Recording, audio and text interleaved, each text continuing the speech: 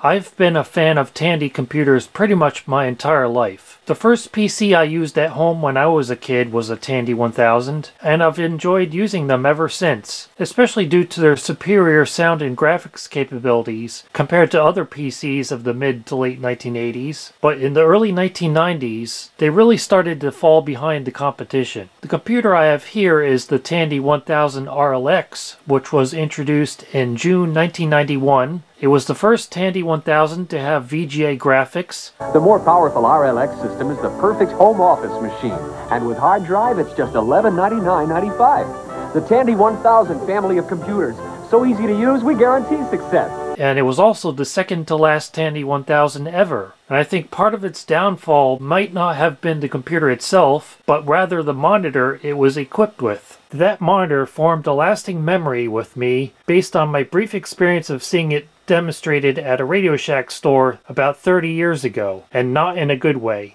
It was their VGM-220 monitor, or in this case the VGM-225, which is the same thing except equipped with a tilt swivel base, whereas the VGM-220 did not come with that. Their catalog listing for it said get VGA quality at an affordable price. Displays super clear 640 by 480 graphics in 0.52mm dot pitch. And they also said the remarkable clarity of its 14-inch display is comparable to monitors costing much more. And both of those statements are complete lies. And I'm finally calling them out on it 30 years later. To be fair, if you bought the Tandy 1000 RLX during Radio Shack's holiday sale, you got the monitor for free. So maybe you're going to say I shouldn't complain about a free monitor, but I'm going to do it anyway. If we look at the sticker on the back, this one was custom manufactured in Korea for Radio Shack in March 1992. And if you look up the FCC ID that's listed on it, it reveals the manufacturer of this monitor is Samsung. At first glance, it looks like a perfectly normal early 1990s 14-inch VGA color monitor, the same kind that many computers came equipped with at the time. But if you have the chance to see one of these monitors in person, like I did at a Radio Shack store 30 years ago,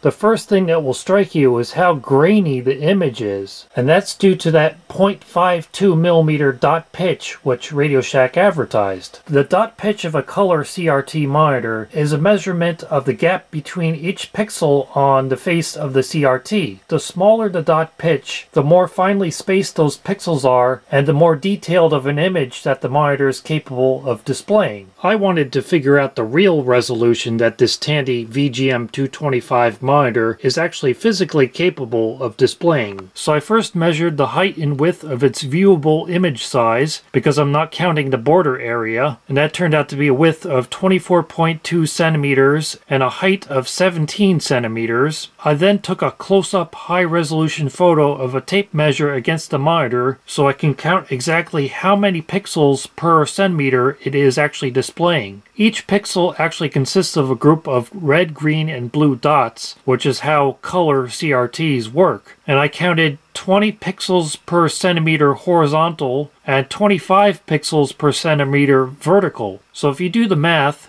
that's 24.2 centimeters horizontal viewable image size times 20 pixels per centimeter. That's 484 pixels horizontal. And then it's 17 centimeters viewable image size vertical times 25 pixels per centimeter vertical. That's 425 pixels actual resolution vertical. So the maximum resolution that this monitor is actually capable of displaying, regardless of what resolution the video card is throwing at it, is 484 by 425. So Radio Shack's claim of this monitor being able to display super clear 640 by 480 graphics is a total lie, because it's physically incapable of displaying that resolution. It's actually only showing about 75% of the resolution that the computer is attempting to display. So at a 0.52mm dot pitch, the dot pitch would need to be 75% of 0.52mm, and that just so happens to work out to 0.39mm, which was another very common dot pitch of standard VGA monitors in the early 1990s. So any VGA monitor with a screen size similar to this one, which has a dot pitch larger than 0.39mm, is not actually displaying full VGA resolution. Print neatly. But manufacturing CRTs with a lower dot pitch is expensive, so in order to satisfy the demand for lower cost VGA monitors in the early 1990s, some OEMs like Samsung decided to scrimp by equipping them with higher dot pitch picture tubes, often the same ones they had previously been using in lower resolution CGA monitors. This problem of many computer monitors not having a dot pitch good enough to accurately display their rated resolution was a trend noted by InfoWorld magazine in July 1991. They said if you don't have enough dot pitch, it'll look like you're looking through a screen door, and that users who purchase them will be disappointed to discover that the dot pitch of the monitor severely reduces image quality. And that's exactly what the problem is with this monitor. So I came across one of these on eBay recently, and I admittedly paid way too much for it, just to learn that my memory was correct. It really is that bad. And I'm going to try to give you some examples of it in this video. But first, just a warning that trying to record the image of a CRT monitor on video is a notoriously difficult thing to do. Even if you can match up the refresh rate so you don't get any visible flicker, you're almost guaranteed to get moire patterns and other visual anomalies which are not actually visible in real life. So I'll try my best to give you both full screen and close-up shots and try to point out to you what is actually visible in real life on this monitor, so you can get a good assessment of its picture quality, or lack thereof. So here I go starting up the Tandy 1000 RLX with the VGM-225 monitor.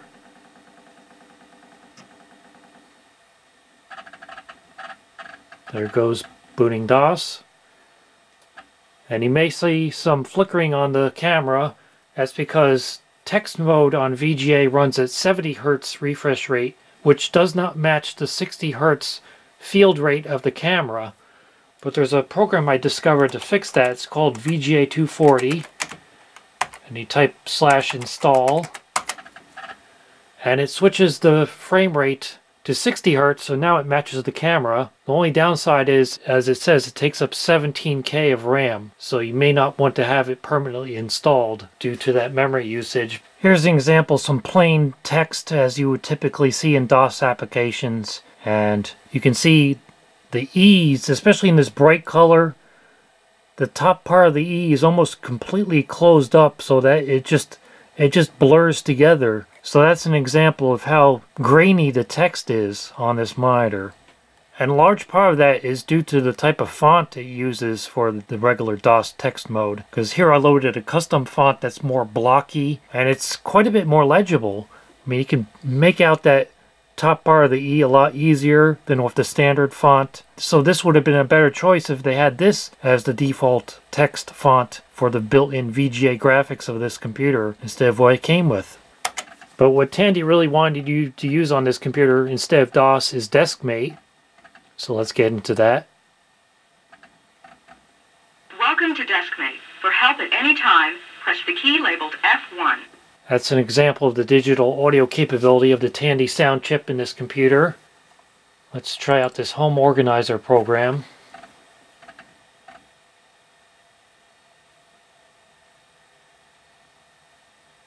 Now I'll give it one thing, the colors are very vibrant on this monitor, especially the yellow and red and green, they really stand out. But otherwise, my memory is correct of when I was a kid and seeing one of these monitors in use at a Radio Shack store. Right away I could see how grainy the image is, and I'm definitely seeing that now. Here's a close-up to show what I mean. At the end of each line in this word processor, it uses a symbol that is 3 horizontal lines on top of each other, sort of like what today would be called the hamburger menu symbol. And on this monitor, it's just a blob.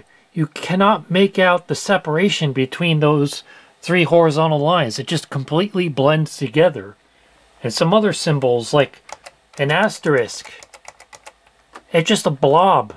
You cannot make out the fine details of, the little points on the star. Down here at the bottom of the screen it seems to be even worse, because if I type a bunch of double quotation marks, you can see on some of them it blurs together the quote marks so that you can't even really tell the gap between the two vertical lines. So yeah, it really is that grainy when you're trying to read text on this monitor. And maybe you can tell there's a slight barrel distortion to the image where the sides bulge out. But that may have been like that since this monitor was new, because I saw a Radio Shack commercial from 1991 where they show a similar monitor and it had the opposite problem called pincushion distortion where the sides are pushed in. So that's probably just how these monitors were when they are brand new. And that's still how it is today, 30 years later. Here's another close-up example from the top of the screen. And I can make out Reward Lost Dog, but I absolutely cannot make out what it's saying here, if that's even supposed to be anything legible. It's just completely blurred together. So if it's trying to say something, I can't read it. But for most games, it's perfectly fine. For example, King's Quest II from Sierra, a very classic DOS game that was popular on the Tandy 1000. You can hear that 3-voice Tandy sound, and it runs at a very low resolution compared to what VGA is capable of. So you can still see every pixel on the screen just fine, even with this coarse dot pitch.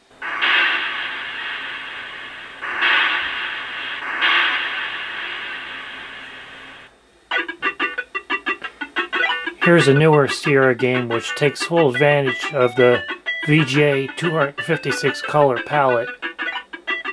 You can see the nice gradient on the Monkey Island logo and on the clouds in the background. You can hear that Tandy 3-voice sound again. That 256 color palette really shines on a game like this. And that's the main advantage of a VGA system for these games compared to the older Tandy 1000s, which only had 16 colors. So for most DOS games from the early 90s when this monitor was new, it would have been perfectly adequate. But for games which run at the EGA resolution of 640 by 350, the legibility on this monitor really depends on how the graphics are designed and how big the text is on the screen. For example, this Blockout game, it uses fairly large text, so it's still perfectly legible even at this higher resolution.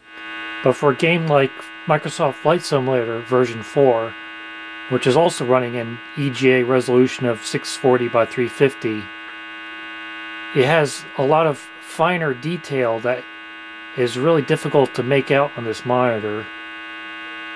For example, on the instruments where it says autopilot off in very small text, it's almost illegible on this monitor. Now I'm loading Windows 3.1, and like I said, the colors are very vibrant on this monitor.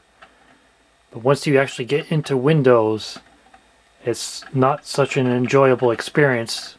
Not only because it doesn't run that quickly on a 286, especially if only 1 megabyte of RAM, but also because the 640 by 480 resolution exceeds the capability of the monitor to resolve each pixel. So that fine text in each program group is really quite difficult to read. And here's a document in the right word processor in Windows. And again, it's difficult to read the text. And this discoloration here is visible in real life. It's not just a camera effect. I think it just needs better degaussing of the picture tube. And just about the only thing I could actually tolerate using on a computer like this with this monitor is a game of solitaire. Not only because it doesn't require that much CPU power to run, but also because everybody knows what a deck of cards looks like, so it's not too difficult to make them out. And Tandy was not the only one to sell one of these VGA monitors with a CGA quality picture tube in it. You can see this ad from April 1992 of a KLH 386SX computer, which came with a 14-inch VGA color monitor with 0.52 dot pitch. And also Packard Bell sold a 14-inch VGA color monitor with a 0.52 dot pitch. That was their PB8552VG monitor. And I do find it curious that when PC Magazine reviewed the Tandy 1000 RLX in their December 1991 issue, Tandy gave them the much higher quality VGM-300 monitor instead of the standard VGM-220 monitor with that horrible dot pitch. I think they were definitely afraid of getting a very bad review if they had sent PC Magazine this monitor with that very grainy image. Maybe I'm exaggerating, but I think this monitor may have been part of Tandy's downfall as a computer company, because like I did 30 years ago, people would have taken one look at its very grainy, poor quality image and they would have thought, wow, that's a terrible monitor. I'm not buying that computer. And they'd go somewhere else and buy a computer with a higher quality monitor, even if it did cost them a little bit more. Tandy did continue to sell PCs for a couple more years, especially their Sensation series of multimedia PCs, but by the mid-1990s, they sold their computer business to AST, and the last few Tandy PCs were really just rebadged AST machines. I hate to have such a negative opinion of it, especially given my fondness for the Tandy line of computers, but I have to call them like I see them, and just like I saw 30 years ago, this VGM-225 is a very grainy monitor. You know, Frankie, I don't get this ad. GWM seeks roommate. What does GWM mean anyway? Well, this is a pretty nice building. I'm thinking it means guy with money.